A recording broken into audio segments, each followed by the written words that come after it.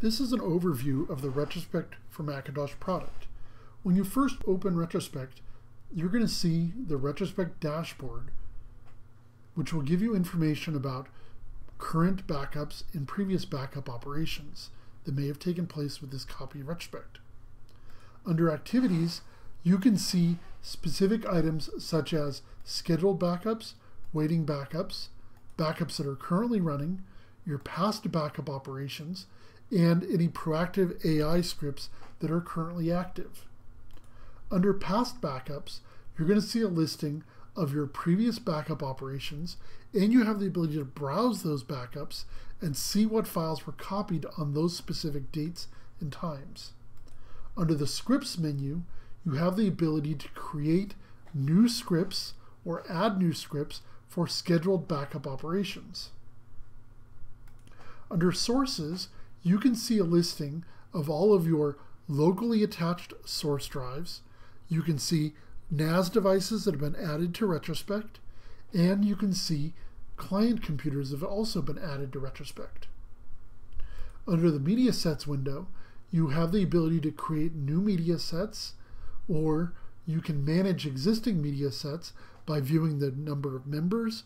You can view the number of backups and set options such as grooming.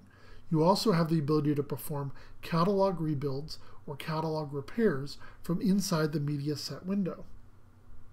Storage devices will give you a listing of your currently available tape devices that are attached to your copy of Retrospect.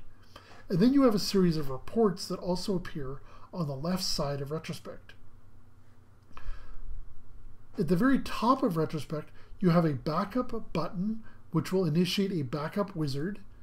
You also have a copy button, which will initiate a copy wizard for running what we consider to be a duplicate, which copies the data in the original data format from one disk to the other. You also have a restore wizard, where you can select individual files and folders you want to restore, or you can restore an entire volume if necessary. Under the Retrospect menu, you have Preferences. Inside the Preferences, you can specify things such as the number of allowed execution units. You can configure your client options. You have some cloud-specific settings, media set-specific settings, settings for your network, email notification. This is where you can create new customized rules for filtering out backup data. You have licenses to view your current Retrospect license or add Retrospect licenses.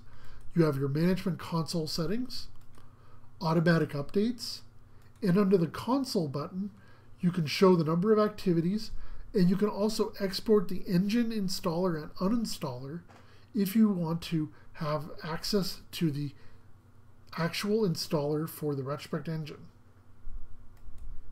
Inside System Preferences on the Macintosh, you also have access to the Retrospect engine, where you can stop and start the Retrospect engine and stop and start the Retrospect Instant Scan feature.